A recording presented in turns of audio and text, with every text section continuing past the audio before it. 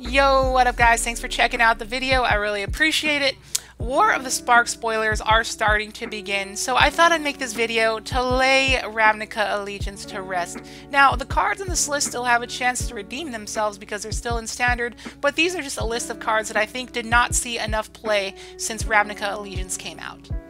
At number 5, we have Kaya Orzhov Usurper. Now this card is number 5 on the list because it actually recently started seeing a little bit more play, but for the duration of the time it's been out, it hasn't really seen much play at all. It's a planeswalker that's under $10, so you should probably pick some up now while they're cheap. So this card is not really too relevant for Standard, but I'm more looking at it for Modern, because exiling cards from graveyards is very relevant right now because of the Dredge and Phoenix Menaces. And that -3 ability, or -2 rather, is pretty relevant because you can exile things like Mana Dorks, Champion of the Parish, little Merfolks, Aether Vial, and most importantly Death Shadow, which is very relevant. And that -5 ability is really quick to get to, just 2 turns away, and it can hit for a decent amount of damage if you're running a deck with like Can Disruption plus Surgical Extraction and Relic of Progenitus.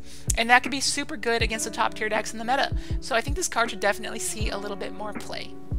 At number 4, we got Theater of Horrors. Now this card is very similar to Vance's Blasting Cannons, Outpost Siege, Chandra Torch of Defiance, and Chandra Pyromaster in the way that those cards all exile a card at each of your turns that you can cast until the end of turn.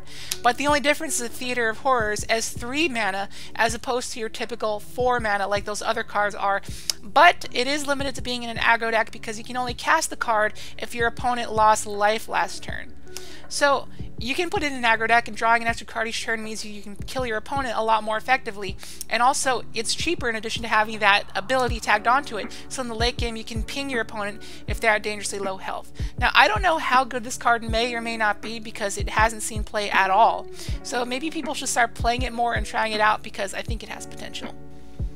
At number 3, we have Spawn of Mayhem. Now, I haven't seen this card see play at all ever since I played it on the channel. We played it in a mono-black aggro deck, and it was in Modern, and this card is very incredibly aggressive because you attack with your creature on turn 3 and you can play this demon for 3 mana, and it is a 4/4 flying trample, and at the beginning of your upkeep it deals 1 damage to each player. Now you're the aggressor, so you don't care if you take damage, but your opponent takes an extra damage in addition to being hit by a 4/4 flyer that costed you 3 mana. This card is super aggressive, can close out the game super fast, and so this card should definitely see more play in aggro decks. At number 2, we have Bedevil. Now, I've seen this card cast 1 time in Standard, and when it first came out, it saw 1 of sideboard play in Jund in Modern. Now, this card is typically compared to Kolaghan's Command because they can both destroy an artifact and potentially kill something.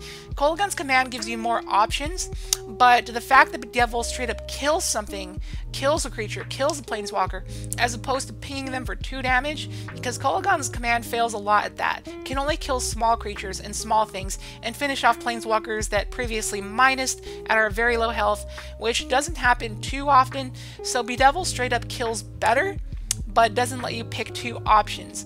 So is it better than Kolaghan's Command? Arguably yes, arguably no. But this card, regardless, should see a little bit more play in at least Standard. And finally, at number 1, we have Domri Chaosbringer. Now, I've played this card in Modern, and I have never ever seen anybody play this card in any format at all. I've not even seen it in the RG Dinosaur decks in Standard. It's insane. And this card is super underrated because it is a 4 mana walker that goes up to 6. And when you are the aggressor, your opponent's not going to want to attack you or your planeswalker because they have to leave up blocks. So this thing just sits there, very hard to kill, and then you can take it down for card advantage. A 4 mana walker that's hard to kill and produces card advantage is something that should see play in my book. This card, I played it in RG Eldrazi in Modern, and it was able to make Thought-Knot Seers into hasty threats, fatter. It was able to make Reality Smashers bigger and close the game a lot faster. This card is super good, and this card should definitely see a lot more play in aggro decks. And that about wraps up the list. It was just a short little list to put Ravnica Allegiance to rest. So like I said, these cards can still be redeemed because they're still in Standard, but they're just cards that I think didn't see enough play. So get pumped for War of the Spark spoilers because they are starting to come out. So I hope you enjoyed this video. Hit that like button if you enjoyed, and feel free to share down below cards from Ravnica Allegiance that you think didn't see enough play. Alright guys, thanks for checking out the video, and I'll catch you in the next one. Peace.